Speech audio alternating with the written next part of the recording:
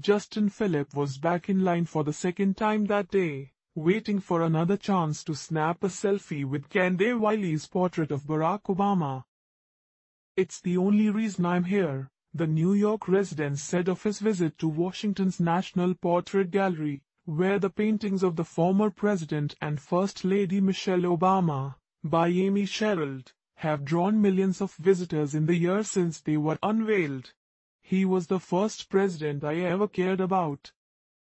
I bring everybody to see them," said Marine Phillip, Phillip's cousin and weekend host. The Obama portraits have catapulted the Smithsonian Museum to the top tier of the city's attractions by dramatically increasing attendance. The old Patent Office building, the historic home to the National Portrait Gallery and the Smithsonian American Art Museum, had a record-breaking 2.3 million visitors in 2018, about a million more than in 2017. The paintings have elicited smiles, tears and prayers from the steady stream of visitors who have queued up to see them. Some gaze with admiration, some with reverence. Almost all snap photos. Everyone wants a photo of the Obama portraits, which were unveiled a year ago this month. "I thought this is the closest that I'll probably ever get to Obama, and of what he represented, hope and love and progress," said Camilla Chambers of Katy, Texas, after viewing and photographing Wileys' work. The portrait hangs on its own wall at the end of the America's President's Gallery, which features the 43 men who have been president.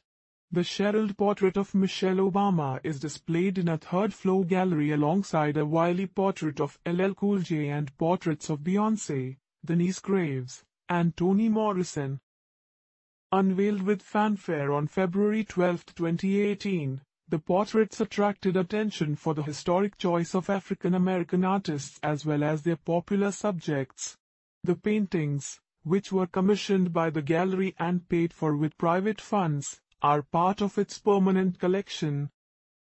The Obamas selected Wiley and Sherald from a slate of artists suggested by museum officials. Wiley's unconventional portrait shows Obama leaning forward in a wooden chair and surrounded by vibrant green foliage and flowers, including jasmine, lilies and chrysanthemums, which reference elements of his personal history. He is dressed in a suit but no tie, and his casual pose draws attention to his intense gaze. In the Sherald portrait, the First Lady is wearing a dramatic geometric gown in front of a pale blue background. "Where are the Obamas?" has replaced "Where are the presidents?" at the National Portrait Gallery. "She looks regal, and yet soft," said Chambers. The Obama portraits are a big reason for the dramatic jump in attendance, museum staff said. Visitors used to approach the information desk with the question, "Where are the presidents?" Now it's "Where are the Obamas?"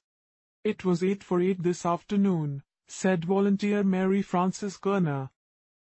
Kerner, of Kingstown, Virginia, and fellow volunteer Carolyn Kulik of Bethesda, Maryland, have witnessed firsthand what National Portrait Gallery director Kim Sajid calls the Obama effect. Both women, who have worked at the museum's information desk for 12 years, said they have never seen new works have such an impact. "They have brought in so many people," Kerner said. "After 4:30 there's an uptick of the younger generation, and that's who they come to see." The museum's efforts to capitalize on the painting's popularity are most obvious in the gift shop. Books by and about the Obamas greet visitors at the entrance, while inside there are more than 24 items, including mugs, prints, magnets, scarves, umbrellas and coasters, all emblazoned with the Wiley and Sherald designs. The portraits have catapulted the Smithsonian Museum to the top tier of the city's attractions by dramatically increasing attendance. Sajid said a visit to see the portraits seems to be a kind of secular pilgrimage, a journey to witness something both communal and personal. And conversations with visitors bore this out. One woman said she was seeking reassurance by visiting the Obama portrait on the day President Donald Trump declared a national emergency on the southern border, while Winsome Daly of Washington said she came for the history. Kehinde Wileys of Troy, New York, who had just left a Black Lives Matter protest, posed with her children, Zarius, 10, and Zoe, 7, in front of the presidential portrait. "We love the Obamas. We are deeply into them," she said. "He's the first black president," Zarius said, adding that he thought the painting was amazing because of all of the flowers representing the places he's from. Evgenia Wong, a DC resident who was visiting the gallery for the first time, said the Wiley portrait shows how times have changed.